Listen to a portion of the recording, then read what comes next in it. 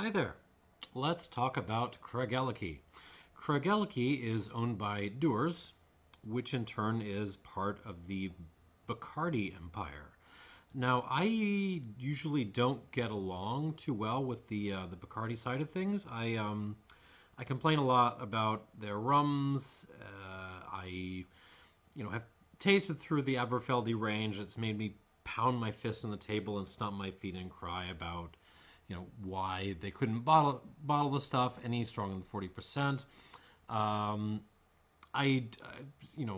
will complain about what else is there? The state of Patron. I will complain about the state of Angel's Envy. Why is Angel's Envy? And so on. But they're also putting out the Craigellachie range, which is very, very interesting. So Craigellachie Distillery is right in the town of Aberlour. So it's right next to McAllen, and you'll never believe this. It's also right next to Aberlour Distillery. So it is a classic Speyside single malt Scotch whiskey. I'm going to pour these out. I got the 13. I got basically the entire core range: 13-year-old, the 17-year-old, and a 23-year-old, which are weird years, and I appreciate that. So Craigellachie is interesting because it's right there in the center of Speyside, right next to these other, really well-known distilleries, but we don't really hear about it much.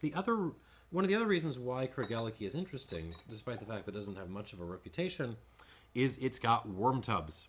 Worm tubs are basically the old technology for condensation, and you've got much less copper contact going on with the worm tubs rather than the sort of modern sort of copper things with the tubes, which means there are usually more kind of heavy compound sulphury notes left over in your new make when you're using worm tubs.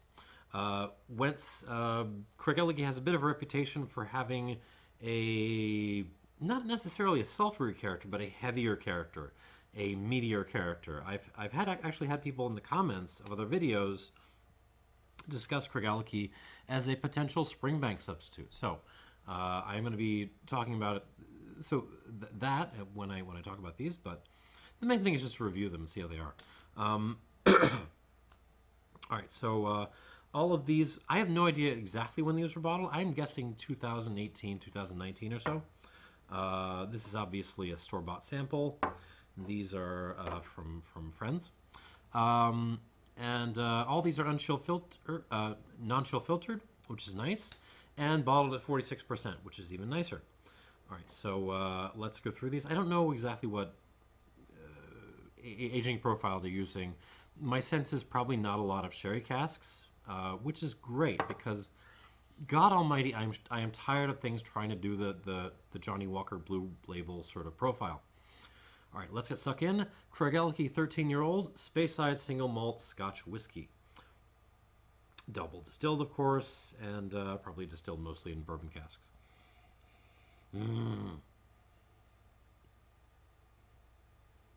Interesting. So my first thought is old school, but that's not exactly right. It's how do I put this?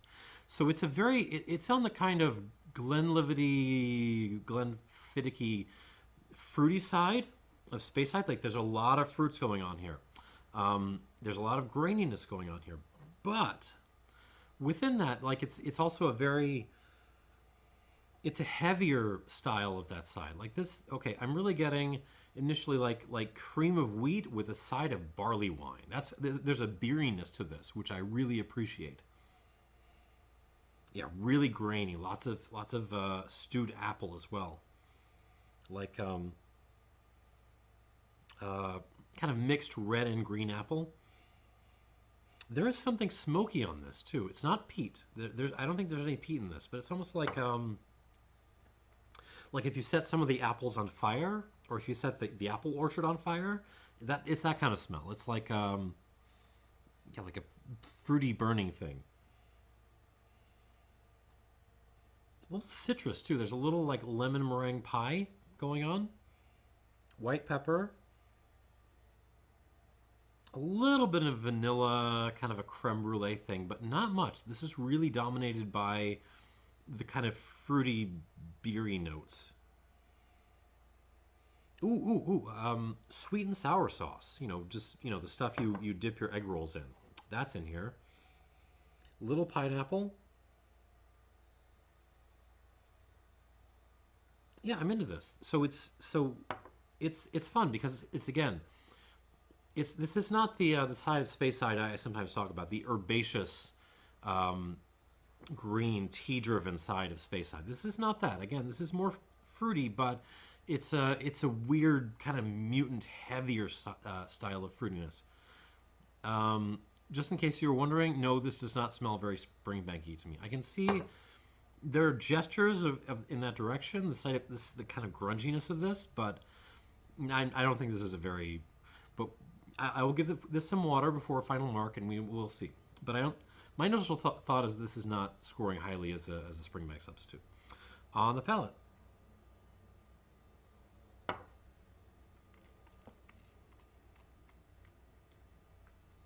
Ooh. This is a fighter. This is really intense, actually. It's very bitter on the back end. It's fruity, and at the same time, it gets quite bitter. So we're getting stewed apples and stewed pears. Virginia tobacco, so like Virginia bright leaf, vanilla, but then there's like this intense black pepper meets bitter orange peel kind of thing, which I'm into.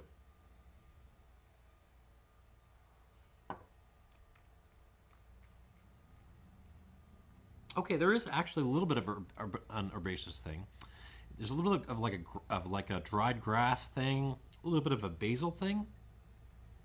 That smoky, fruity thing, the burning apple orchards, that's here on the palate. It's interesting. This is surprise.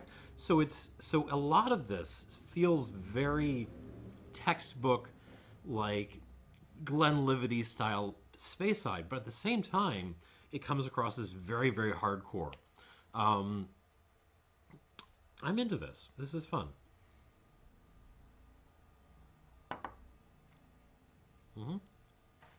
Okay, gonna give this a squirt of water and we'll come back to it.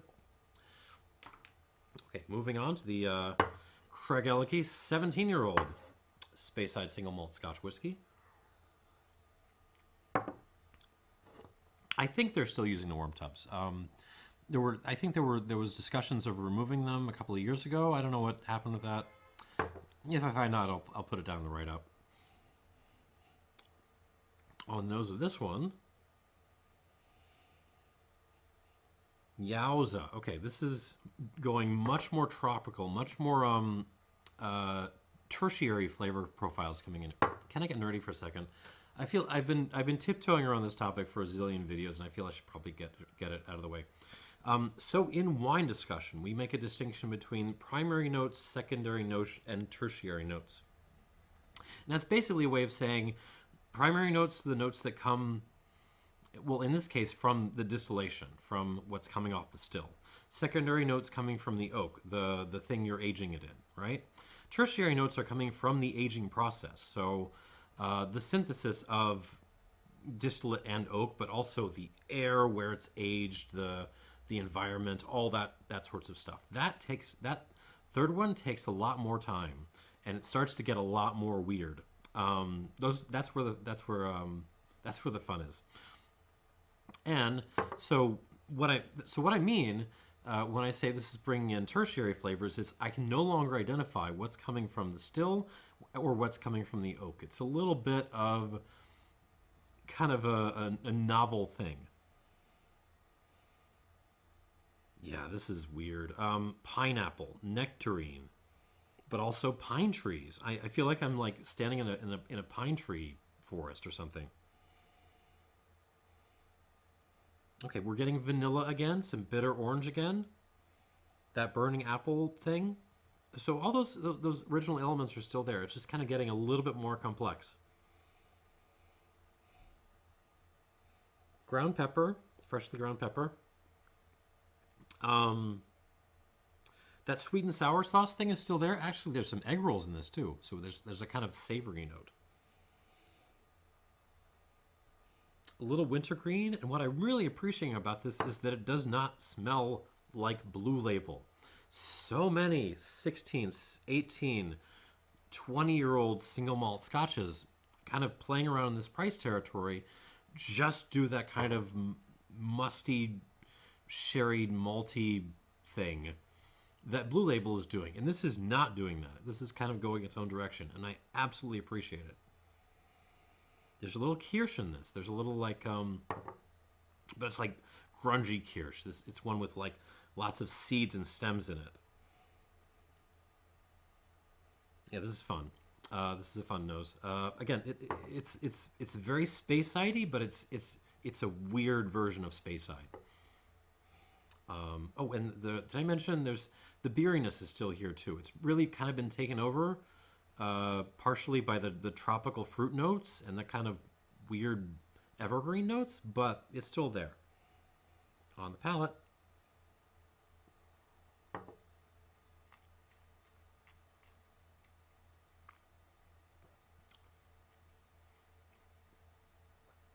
Okay, so I got good news and bad news. The bad news is it's not as interesting on the palate as it is on the nose. The good news is it's still pretty darn good. It's very sweet and fruity up front, and then gets kind of bitter and herbaceous and cooling on the back end. So it's very much kind of standard classical sipping spirit profile. So what are we getting? We're getting...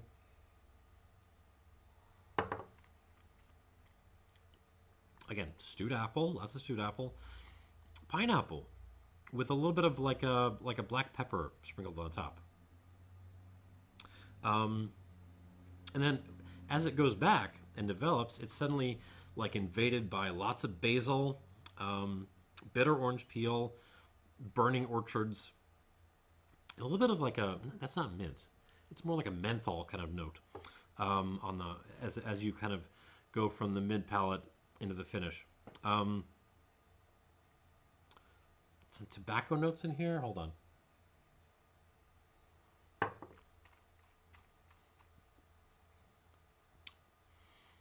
Yeah, still getting Virginia tobacco, but there's also some burley in here. There's also a little bit of that kind of nutty kind of tobacco coming through. So like Virginia burley flake. And then also that sweet and sour sauce egg roll sort of thing. It's nice. I'm enjoying this palette very much. Well done, Bacardi. This is solid, and it's like it's not trying to be everything else out there. I'm delighted. What can I say? All right, I'm gonna give this a squirt of water, and we'll come back to it in a bit. Okay. The third one is the 23-year-old, which, by the way, who else out there is putting out an officially bottled 23-year-old? If this is your 23rd birthday and you have a little bit of money to throw around, like, what is your other option beyond this? Sorry. Okay, let's get into this. Craigellachie 23-year-old Speyside single malt Scotch whiskey. On the nose. Ooh, gets more tropical still, actually, on and more tertiary. We're starting to get. It's getting even weirder. We're moving away from the distillate and away from the oak into very different territory. Pineapple, kiwi. There is white pepper, and like a shot of espresso. So it's like, you know, you got a shot of espresso, but then you pumped like some pineapple kiwi syrup in there. Speaking of syrup, I sometimes talk about IHOP syrups as a flavor note. So go to your IHOP, your local International House of Pancakes. Get the big plate of different syrups they have, and just kind of smell and taste those just to get those notes. So we're getting like do they make an apple syrup? If they made an apple syrup, it would be a tasting note in this, on the nose. Apple IHOP syrup. There's some cherry, like some blueberry. Still that kind of basil menthol note. Tobacco, Virginia burley again. fruity, like smoky stuff, the orchard thing. It's delicate, it's complex. It's actually a little bit hard to read, this one.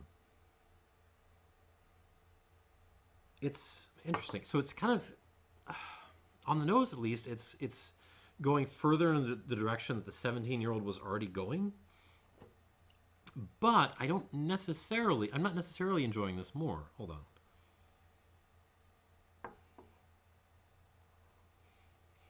Yeah, so it's got more tertiary notes. It's got more complex, weird stuff coming out from the aging, but that isn't necessarily making it better, if that makes sense. But it's lovely. Let's see what happens to the palate.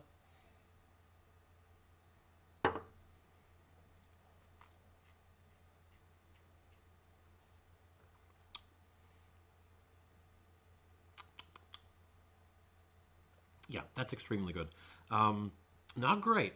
Don't get too excited yet, but it's very, very good. We're getting the IHOP syrups, the cherries, the berries, the apple, but also pine trees, fresh mint, fresh basil, lots of pepper.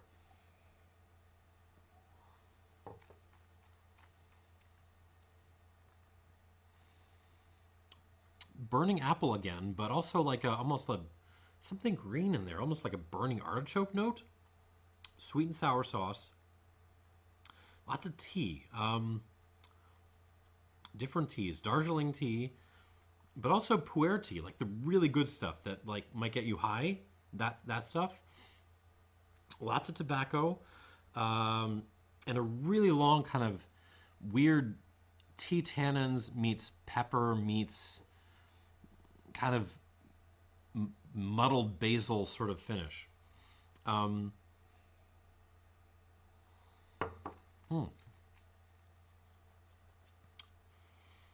some like herbaceous orange in there too, so a little bergamot. This is good, and again, it doesn't feel like Blue Label. This feels like its own kind of thing, and I absolutely appreciate that. Give that a squirt. The only problem is, at this point, I'm not sure if I actually like it better than the 17-year-old, which is, I don't remember the pricing on these, but it's probably considerably more expensive, and that's not great if it's not that much better. Okay, back to the Craigellachie 13, now with a squirt of water in it to kind of kick it open. Let's see what happens. I mean, after the 23, this one just smells so much fresher. It's, I mean, the fruit is from the, and you can tell it's coming from what's coming off the still, right? From the, from the new make. The fruit is absolutely pure. That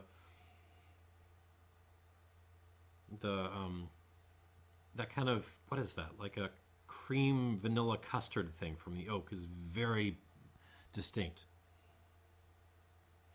In terms of actual development from where it originally was, I mean, it's pretty modest. It's a little, on the nose, it's a little more peppery. That's mostly the change I'm getting. It was nice before, and it's nice now. On the palate, let's see what we get.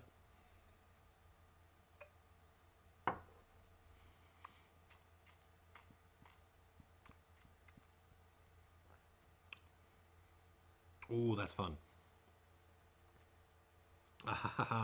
So, when we talk about the grunginess of Craigellachie, this is a good example of that. This gets more peppery and more just like grungy and kind of what is it, like there's like a green unboiled nut sort of note, almost like a heavy metal sort of note, like I don't mean like Black Sabbath, you know, let's just say it tastes a little bit like Black Sabbath right now. Oh,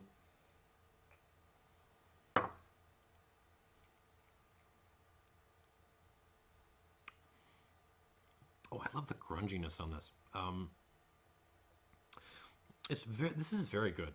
It kind of as if, you know, like Glenlivet took a level in badass and, you know, like started growing like pepper and tobacco on itself and had like a big old glass of beer. Like that's what's going on here.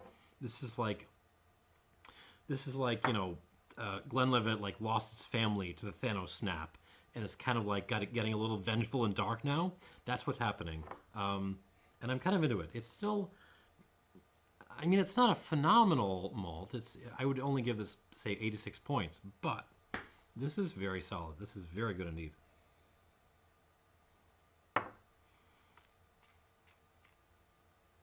And it's a different kind of Speyside than the other official bottlings I can think of on the shelf. And anything fresh on the Scotch shelf that's good is very welcome to me. From the officials, in any case. All right, moving on.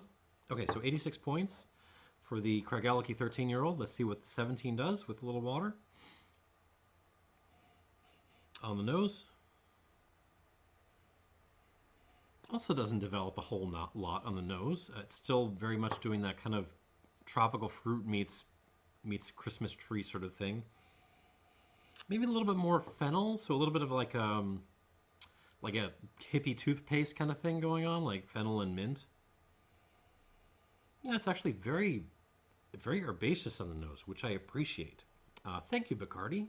This is nice. On the palate.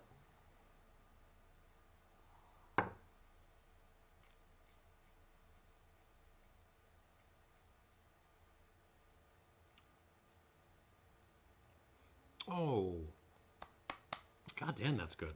That's really good, actually. So, again, it gets more peppery and grungy. We're starting to get those heavy metals in. We're starting to get some Iron Maiden, some Black Sabbath. Excellent. This is a tobacconist parade of stuff. There's some chocolate orange going on.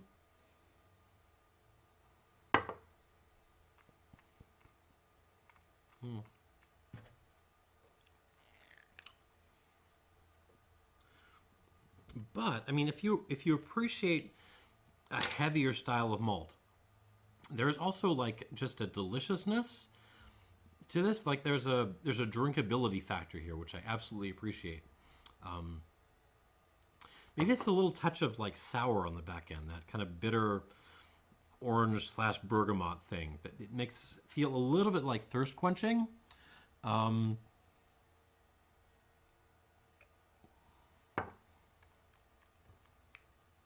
Yeah, that's really nice. I'm going to give it an 87 plus out of 100. So not a huge step up from the 13-year-old, but definitely a step up. Okay. Moving on to the Craigellachie 23, now with a squirt of water. Let's see what happens.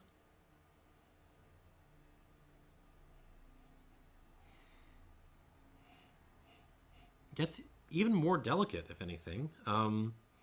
It's kind of on like minty tropical fruit, like minty and musty tropical fruit. Your dad, who loves Blue Label, would not appreciate this. He would probably think there was something wrong with it. In fact, I'm really enjoying this. Like it's a wonderful, you know, apparently well distributed example of what happens when you throw a malt whiskey in oak for a good long time. It starts to develop in these kind of weirder directions. Or not just whiskey, I mean spirits more generally. This is why oak aging and like time in oak, not just the amount of oak influence, is so awesome sometimes. It's those tertiary notes, not the secondary notes that come from oak, the direct oak influence. It's the tertiary notes, the aging. That's where it gets fun. Fun, tropical, herbaceous on the palate.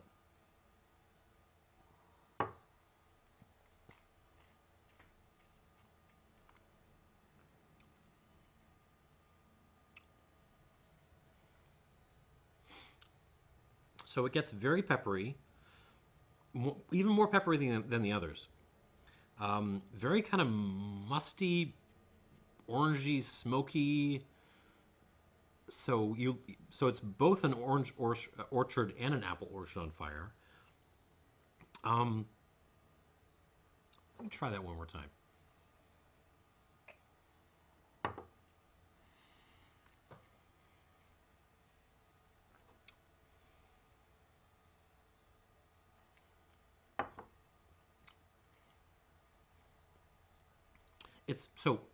I just retried the 17 just to make sure.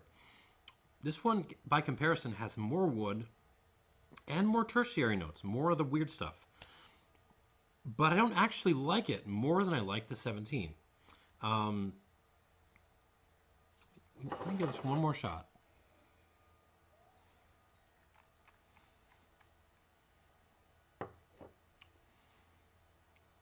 In fact, if anything, the finish might be a little bit weaker on this. So I'm going to give this an 87 flat out of 100. So just a plus less than the 17. Both very good, but if this one is like more expensive and just a hair bit less good, like just buy the 17.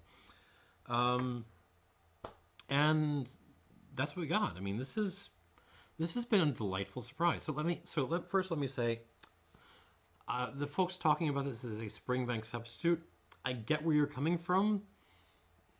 I can't get there. I just can't get, like, this is the basics of the profile here are just so far in like classic Speyside territory, like Glenfarclas, Glenfiddich, like those guys.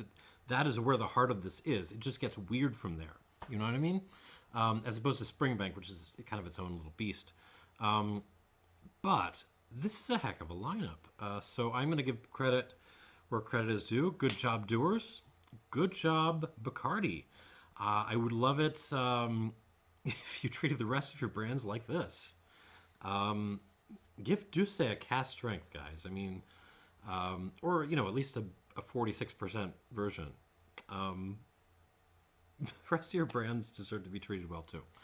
Okay, that's all I gotta say. These are good. These are solid, especially if you can get them at a good price. 13-year-old gets an 86 out of 100. The 17-year-old gets an 87 plus, and the 23 gets an 87 flat. And that's all I've got. Thank you for watching, and cheers.